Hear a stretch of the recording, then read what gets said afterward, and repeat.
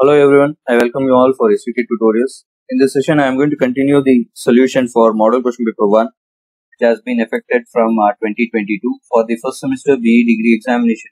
The subject name is Mathematics for Computer Science Stream 1 with the subject code BMAT S101. As I have discussed earlier, the solutions of Module 1, Module 2. Now, in this session, I am going to discuss the solution for Module 3. So, the Module 3 is of question number 5 and 6. Moving on to the solutions. So, Module 3, I have taken question number 5a. Solve. Mainly, all problems will be given in terms of solve itself. So, solve x into dy by dx plus y equal to x cube into y power 6. So, you require to analyze here which type of problems here. So, you have methods of solving a differential equation. You need to recognize the problem of the form. So, it is a linear differential equation. So, I am going to divide the term by x into y power 6. So, I am going to get, so after dividing x into y power 6 for the given equation, I am going to get 1 over y power 6 into dy by dx plus 1 by x into y power 4, which is equal to x square. So, I am going with the substitution, put t equal to 1 over y power 5. So, if I go with the substitution, I am going to get minus 5 by, since derivative of 1 over 5, 1 over y power 5 is 5 minus 5 by y power 6 into dy by dx, which is equal to dt by dx. So, we have extra term as minus 5. So, divide by minus 5 on both the side. I am going to get 1 over y power 6 into dy by dx as minus 1 over 5 into dt by dx. So, go with the substitution of this in the above expression. I am going to get minus 1 by 5 into dt by dx plus t by x, which is equal to x square. So, multiply throughout by minus 5. I am going to get dt by dx plus of minus 5t by x, which is equal to minus 5x square. So, then we can say that this equation is a linear differential equation of the form dt by dx plus pt equal to q, where p is what? Just compare the p here. Here coefficient of t is, now the differential equation is in terms of dt by dx. So, therefore, the coefficient of t is minus 5 by x, that is what p, and the q term is minus 5x square. So, note downing the value of p and q. Then we are going to find out integrating factor. Integrating factor is given by e power integral of p dx. So, integrating p value, we are going to get integral of 1 by x is log x, which is multiplied by minus 5. So, which is nothing but, as we have apply the loss of logarithm here, which can be written as log x whole power minus 5. Applying a loss of logarithm here, we can write this as e power log of x power minus 5. Here base is there. So, applying loss of exponential, loss of indices, we are going to get x power is nothing but 1 over x power 5. So, that is what the integrating factor we got. Then the solution of the given differential equation of this form can be written as t into integrating factor, which is equal to integral of q into integrating factor with respect to x plus c. So, t into integrating factor is 1 by x power 5, which is equal to integral of minus 5 into x square, which is multiplied by integrating factor as 1 over x power 5 dx. So here by cancellation law, here x power 2 into x power 5, x square get cancelled. You are left out with x cube here. So, 1 over x cube multiplied by negative sign. So, integrating 1 over x cube, integral of, you should know what is integral of 1 over x power n dx is nothing but integral of 1 over x power n dx is nothing but x power minus n plus 1 divided by minus n plus 1.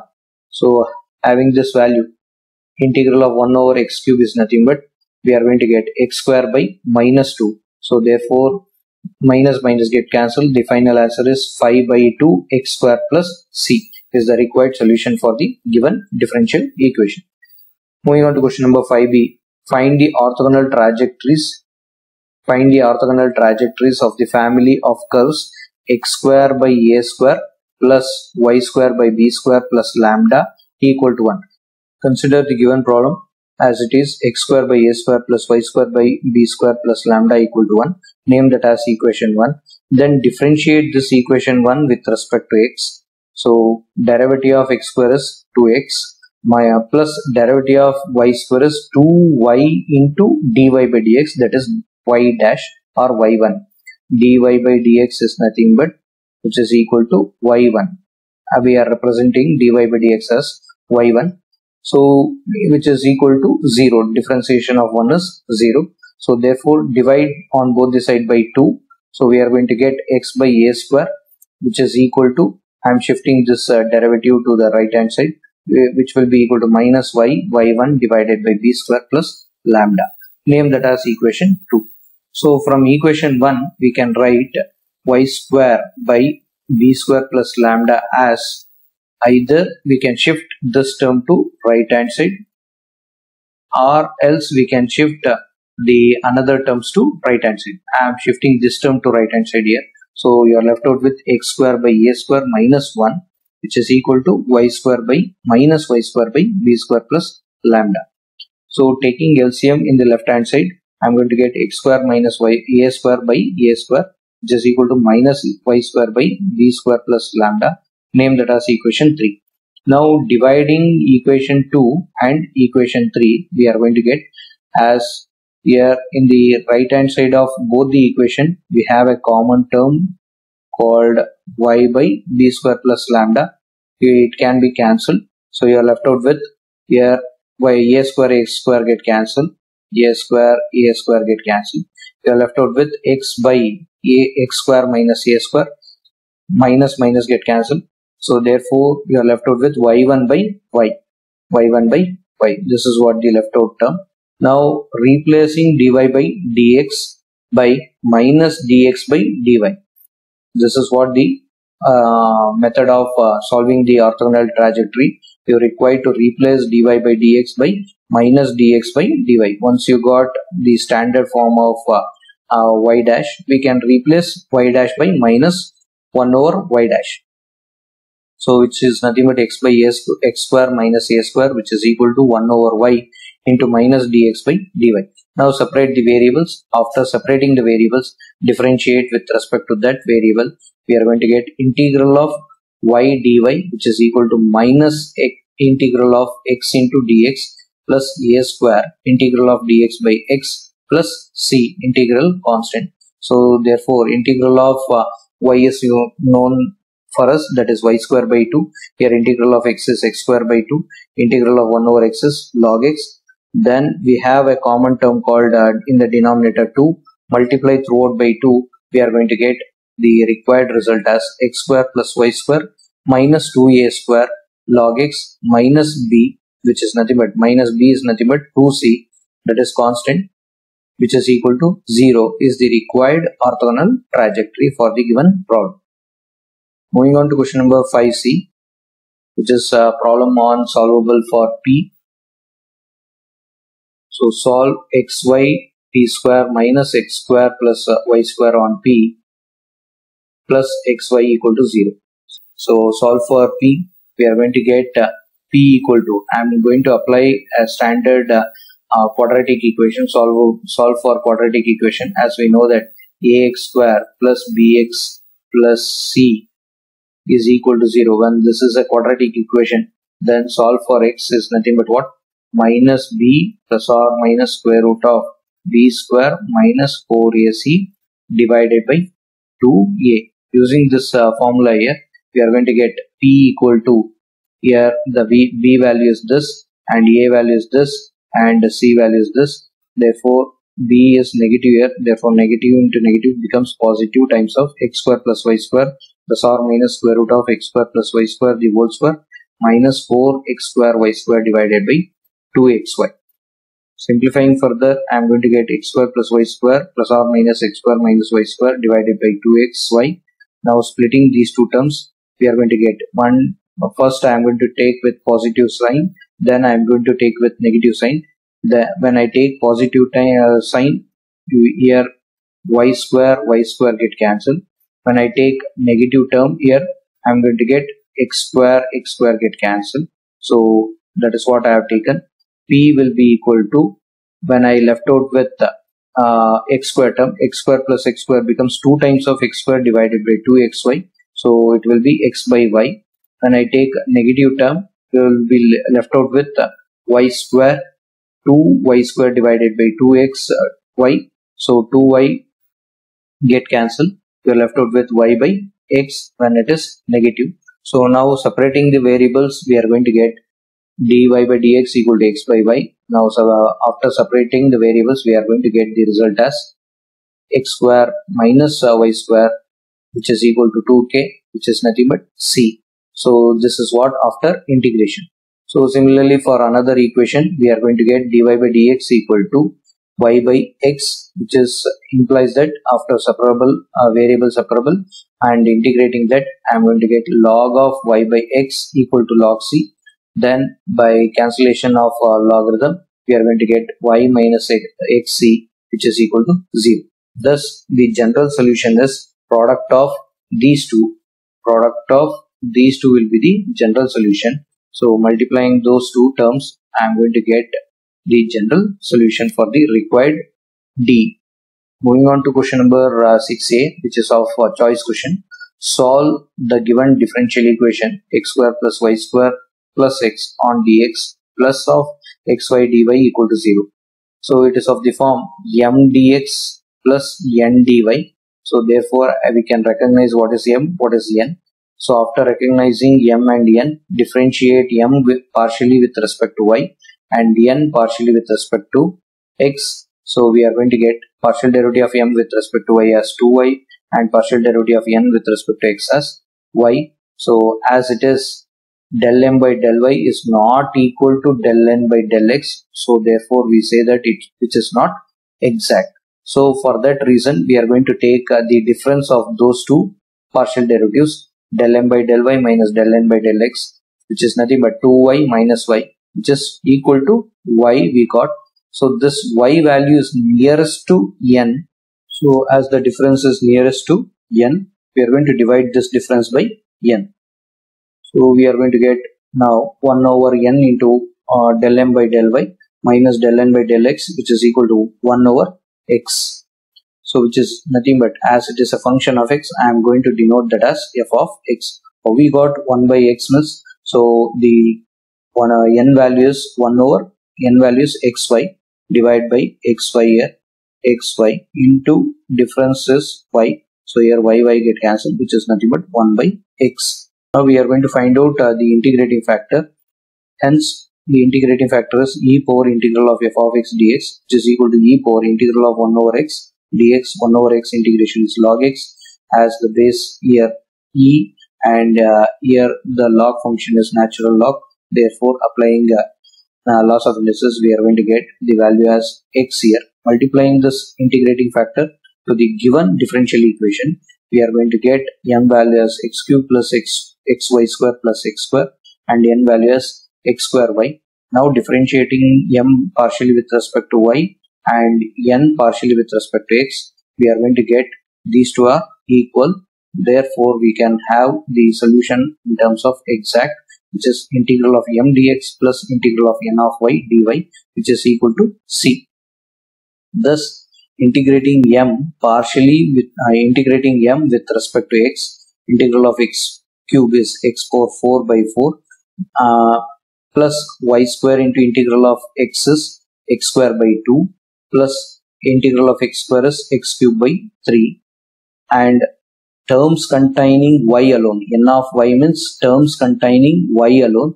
Here there is a term called x here, there is no terms called y alone, that's why it is 0. Integral of 0 with respect to y is y into 0, therefore it is 0. So you are left out with the answer as x power 4 by 4 plus x square y square by 2 plus x cube by 3 equal to c is the required solution for the given D. Now moving on to question number 6b. The question is as follows. when a switch is closed in a circuit containing a battery E, a resistance R, and an inductance L, the current I build up at a rate given by the differential equation L into di by dt plus Ri equal to E. Find I as a function of t.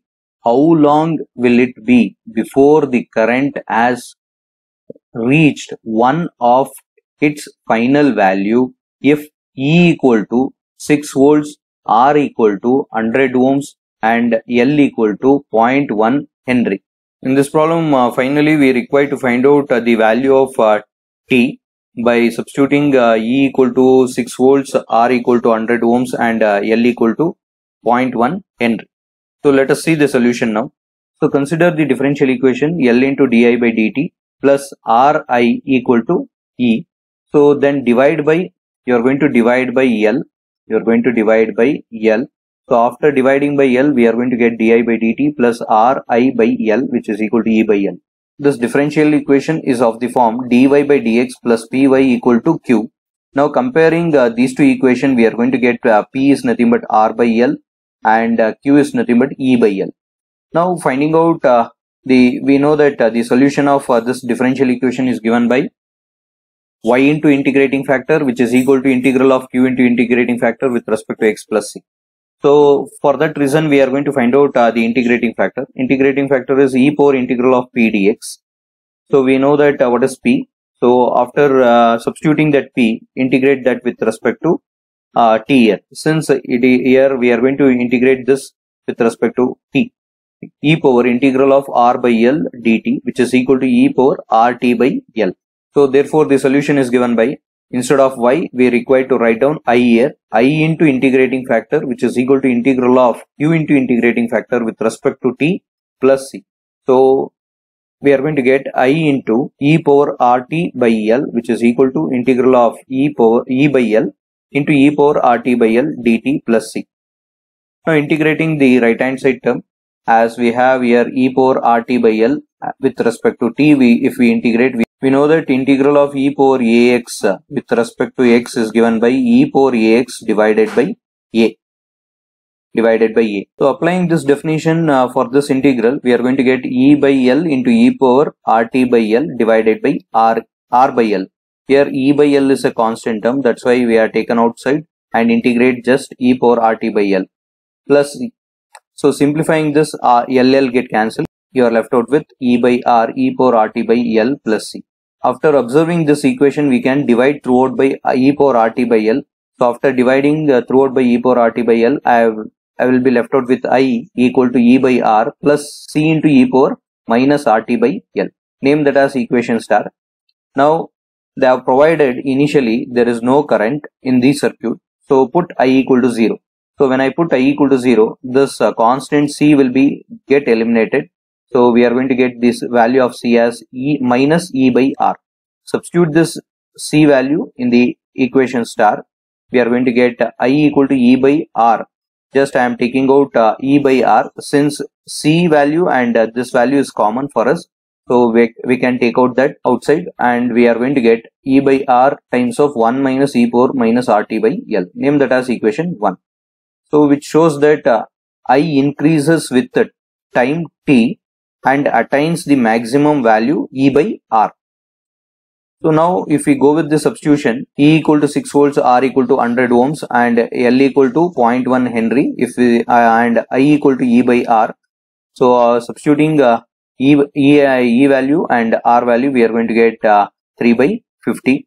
Substituting all these values in equation 1, we are going to get the value of t as log 1 by 2 divided by minus 1000 times. So after simplifying, we are going to get this as 0.0007 seconds. So this is what the simplification I have done. Just I have substituted the value of I and E by R value times of 1 minus E power minus RT by L value. Then we are going to get here the simplification of this is 3 by 100 minus 3 by 50. Just I have shifted this term to left hand side, that becomes minus.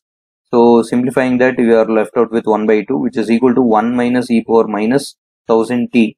And again simplifying 1 by 2 minus 1, or shifting this term to left hand side, and shifting this term to right hand side, we are going to get e power minus 1000t is equal to 1 by 2. So then applying our laws of indices, we are going to get t value as 0.007 seconds. So this is what the solution for the given problem, so which is an important problem in under RL circuit. Question number 6c.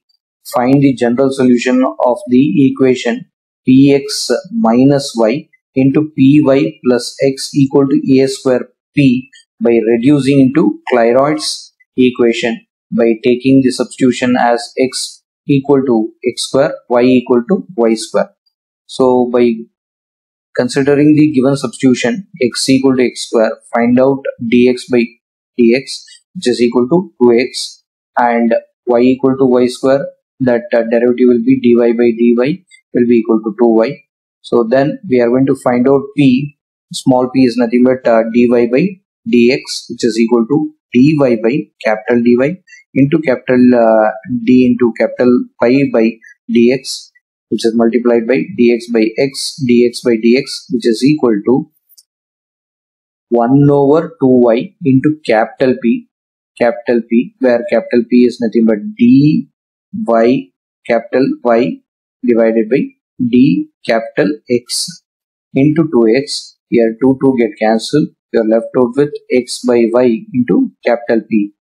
So therefore, in terms of capital X and capital Y, we know that given small x can be written as root of capital X and small y can be written as root of capital Y. So simplifying that, small p will be equal to square root of x by y capital P. Substituting this value in the given expression, we are going to get this expression. So simplifying further, I am going to get this expression. Then I am going to make this problem in standard form, y equal to px plus f of p. This is what the standard form.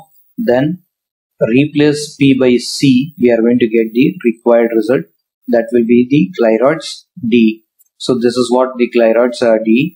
Now the general solution for this is y equal to cx minus 2 c by c plus 1. As we know that capital Y is nothing but small y square, and capital X is nothing but x square. Replacing that value, it will be y square equal to cx square minus 2c by c plus 1 is the required solution.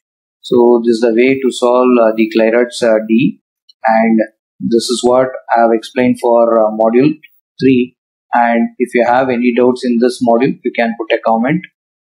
If you like this video, do subscribe to my channel and press like button. Thank you all for watching this video.